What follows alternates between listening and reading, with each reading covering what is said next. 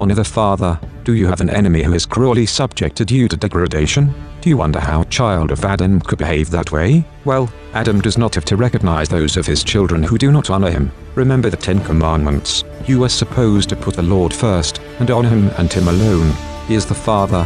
He is Adam. All the 10 Commandments are about honoring him, and the commandment to honor your father and mother is about honoring Adam and Eve, our first parents, created perfect, and perfect in righteousness. It was their children who rebelled and chose evil. So if you are facing one of Adam and Eve's children who does not honor Adam, then call upon the Father for deliverance. We must walk justly and humbly in the paths of light, respecting Adam and his loving kindness toward us. We are undeserving children in this degenerate generation. Look at the sigil.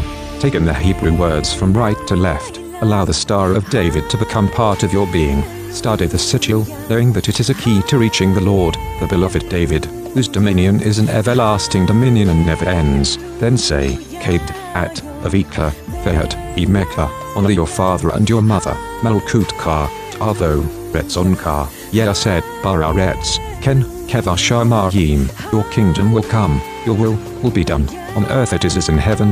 Know that the Father of all has heard you. He is full of compassion to those who choose to walk in the path of the just, which is as the shining light, that shines more and more unto the perfect day. Feel gratitude to Adam for his tender care, but know that the wicked stumble in darkness and depart. The path that the feet of the righteous tread is established in all the Lord's ways.